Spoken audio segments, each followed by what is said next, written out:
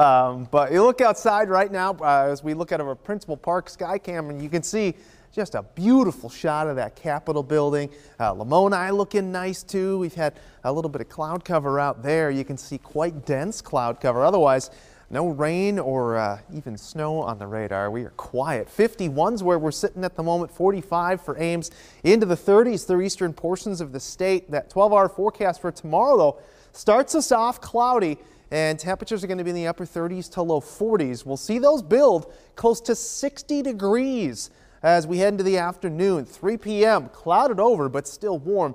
And we'll keep with the clouds as we head into the evening. So a dry day for us, but breezy. You can see those winds.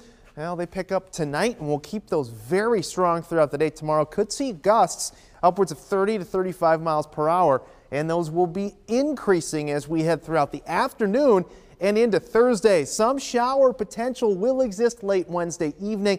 That's going to continue on into early Thursday morning. You can see by 4 a.m. we've got the showers that are pushing their way on through.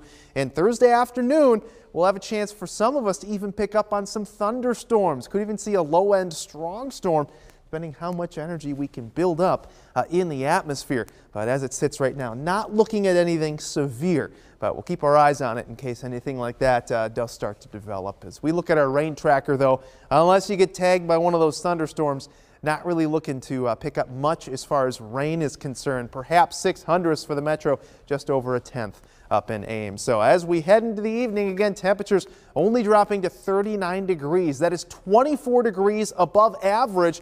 And tomorrow will be well above average. We're talking 59 with an average high of 33. It is going to be breezy, and that's going to be the name of the game for a few days here as we head through Thursday. Again, that temperature topping out at 62. Record comes in at 60. So I think there's a very good chance we break that record, especially if we break the clouds and get into the warmer air of that system. But behind that, we're cooler. 49 on Friday with very breezy conditions again. Temperatures continue to slide as we head in towards the Super Bowl weekend. We're down to 41 on Sunday, and that's about where we hang out through Valentine's Day with more sunshine on the way next week.